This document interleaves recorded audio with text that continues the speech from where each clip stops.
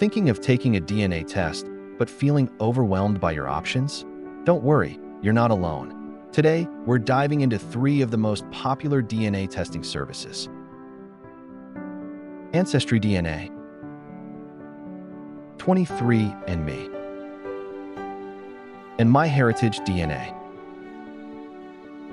We'll explore their ethnicity estimates, family matching features, health reports, and more. Also, you can decide which one is right for your family history journey. Stick around to the end, where I'll give you my personal recommendation and a few bonus tips that could save you time and money.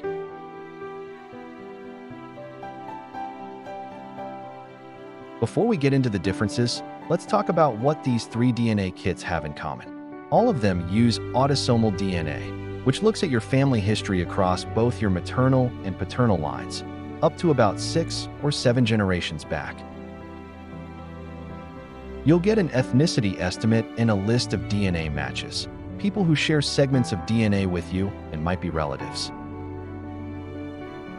Each company has a global database and offers tools to explore your results, but the way they present that information and the tools they provide can vary a lot.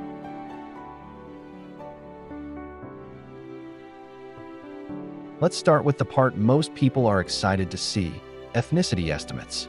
All 3 services give you a regional breakdown based on your DNA, but there are some big differences in how detailed they are. AncestryDNA has the largest reference panel. That's the dataset used to identify your ancestry. It covers over 1,300 global regions and gets updated frequently, which means your results might change over time as the science improves. 23andMe is also strong in this area, especially for underrepresented populations.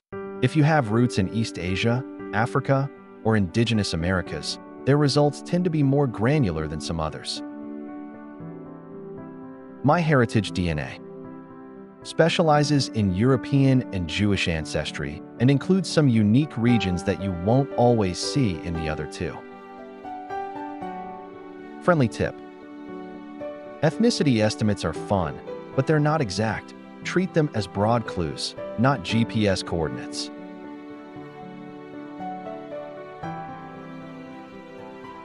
This is where things really start to matter for genealogists and family historians. AncestryDNA is the clear favorite here. You get access to one of the largest DNA match databases in the world. And if you have a tree on Ancestry, it connects your matches directly through tools like Throughlines, which suggests how you're related based on both DNA and family trees. 23andMe gives you matches too, but there's no built-in family tree. You'll see how much DNA you share with someone and an estimate of your relationship, but you'll have to connect the dots yourself. MyHeritage lets you build trees and has a feature called auto clusters. It groups your matches into visual clusters based on how they relate to each other. Super helpful if you're working with lots of distant cousins.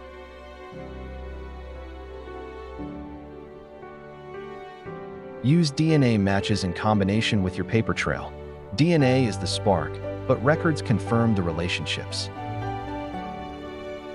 Health reports and extra features. Now here's where 23andMe really sets itself apart. It's the only one of the 3 that offers FDA-approved health reports, including carrier status, wellness reports, and even traits like whether you're likely to have curly hair or dislike cilantro. With AncestryDNA, you can pay extra for a traits add-on. It's fun, but not medically focused. MyHeritage DNA has a health upgrade too. It's less well-known in the US, but offers useful reports for things like heart disease and diabetes risk, especially geared toward European populations. Studio microphone note for genealogy fans: if your focus is building a tree, health reports might be optional. But if you're curious about wellness or family medical history, 23andMe is worth a look.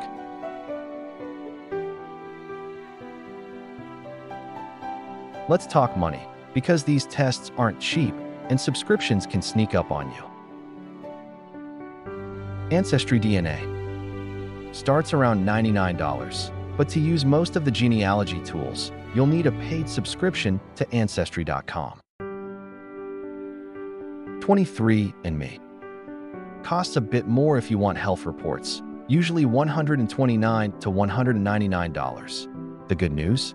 It's a one-time cost, and you don't need a subscription unless you opt into 23andMe+. MyHeritage DNA often has the lowest base price, especially during sales, sometimes as low as $39.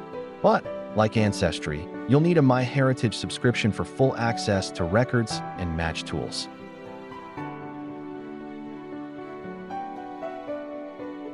Money-saving tip. Watch for sales around holidays. Black Friday, Mother's Day, and even DNA Day in April are great times to buy.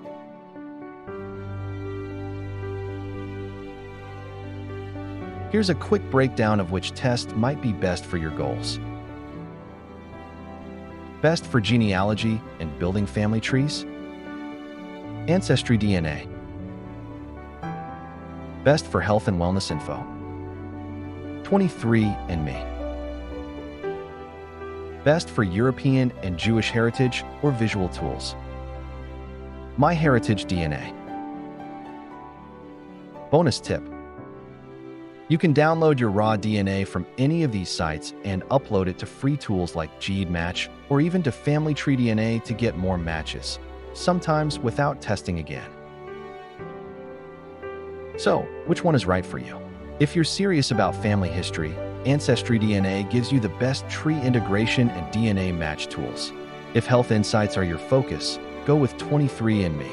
And if you're researching European roots or love visual tools, MyHeritage might surprise you. Have you tested with any of these services? I'd love to hear your experiences in the comments.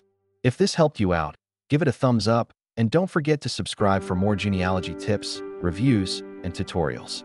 Thanks for watching, and happy ancestor hunting!